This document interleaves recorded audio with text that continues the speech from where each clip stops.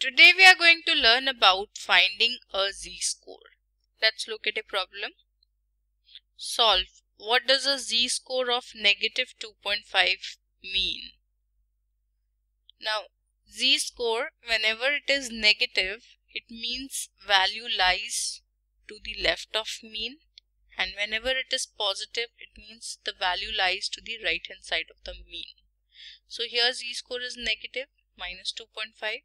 So it will mean that the value is 2.5 standard deviations to the left of the mean, which is the answer in the C part. Next problem. Solve.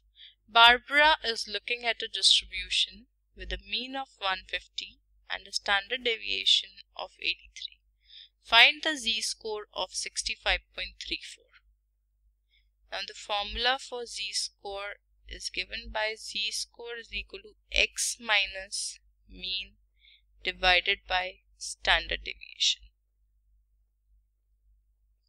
So here our x is 65.34 and mean is 150 and standard deviation is 83. So let's put up in the formula.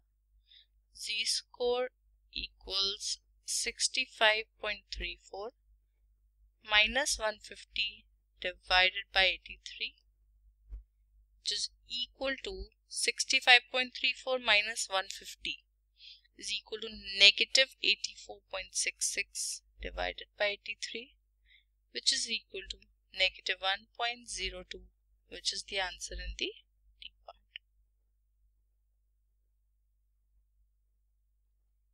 Next problem. Solve. Aaron is looking at a distribution with a mean of 141 and standard deviation of 5. Find the z-score of 143.15. So x becomes 143.15. So z-score is equal to 143.15 minus mean is 141 divided by standard deviation is 5. 143.15 minus 141. 2.15 divided by 5, which is equal to 0.43, which is the answer in the B part.